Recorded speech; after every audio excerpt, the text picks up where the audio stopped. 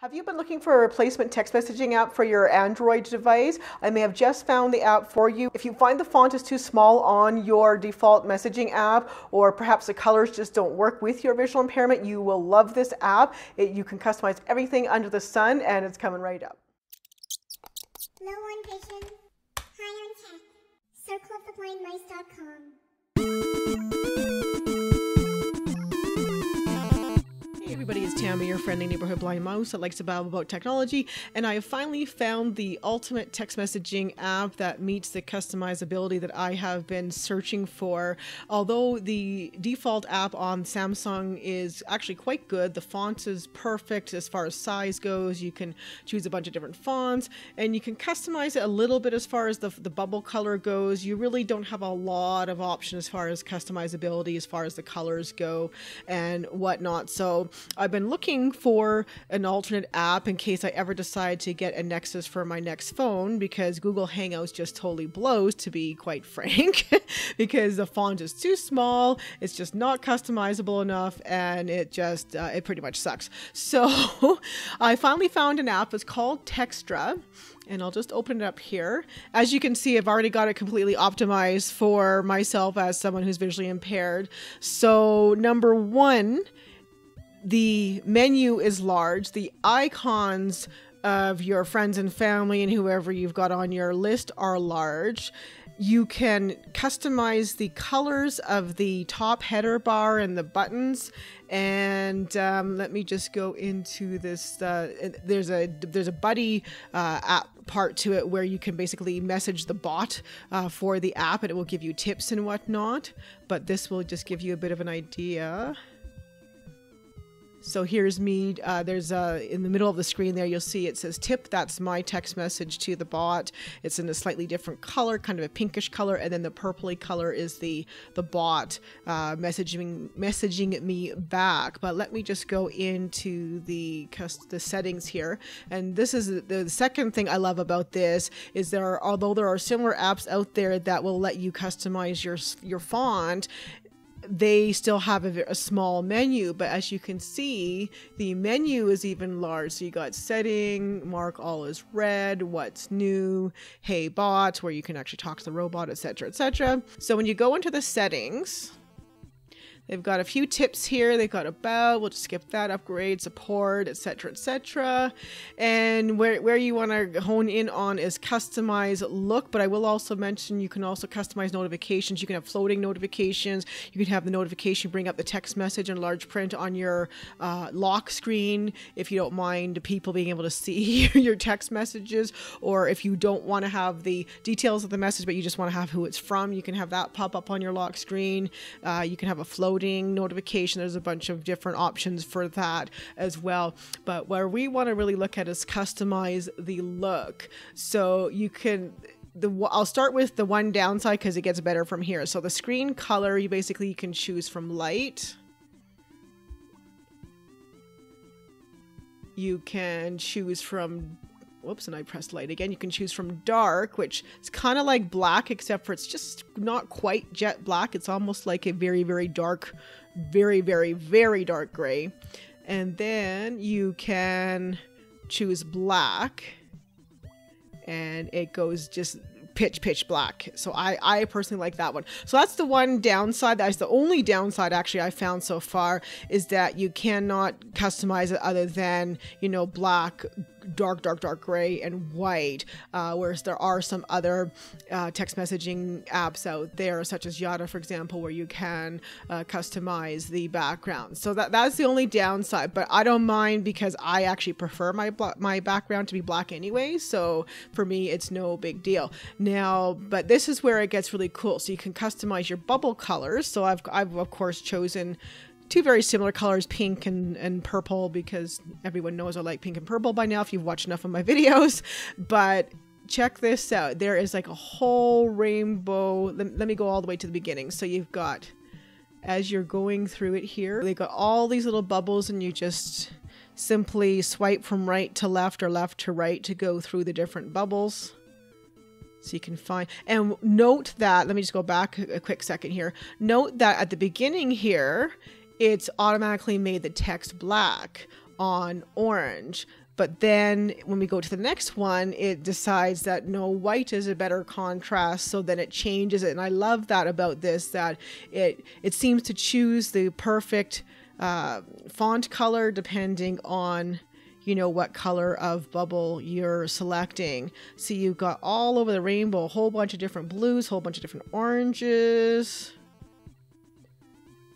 I'll just quickly go through these colors here. You got sort of bluey greens. Here we're in the greens now. Still in the greens. Then we got yellow. And then we're kind of back into some orangey-ish, kind of halfway between orange and yellow. Then we got some reds here. I think that's gray. Gray-ish, browny, something icky. Now we're into some blues, and then we got white, and we've even got kind of a gray-ish colors, not quite black. So this is awesome. I love the fact that you can completely customize. I mean, the next best thing is that, you know, how you can choose from, like, when they have the color palette, and you can totally just, you know, select on a square what color you want and really customize it. But this is the next best thing. Like, they've got so many colors that you're sure to find a color that suits your needs. So let's choose orange. We'll make it a funky kind of thing. So that is the sending bubble, and then you just tap on, pardon me, that was the receiving bubble. I think I said earlier it was sending, but I meant receiving, sorry. Now we're going to select the sending bubble. So you just tap on the right hand side of the screen here at the top, and you just repeat the process. So why don't we make this a greeny kind of color? We'll do Halloween early, orange and green.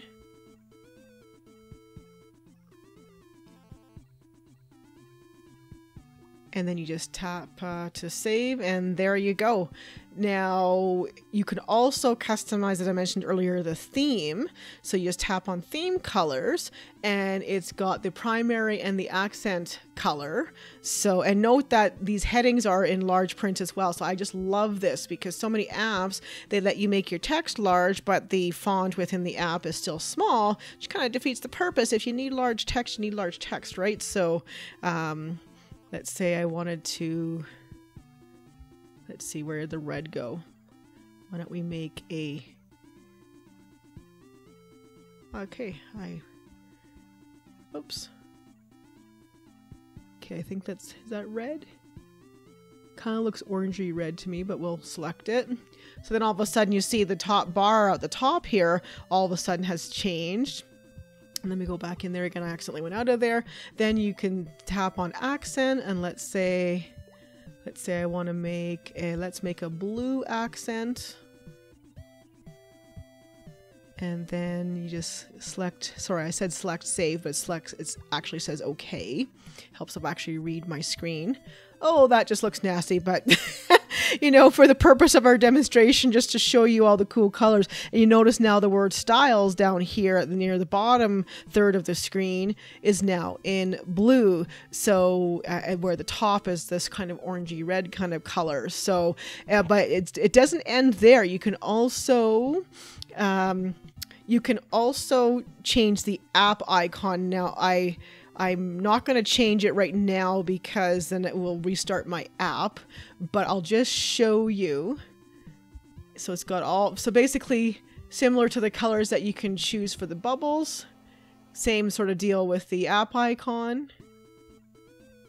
And then you just simply restart it. And if you've got your app icon on your home screen or in one of your folders, you will have to go back into the app drawer and re-add it because it basically has to replace it. So just a heads up on that, and that's why the app restarts.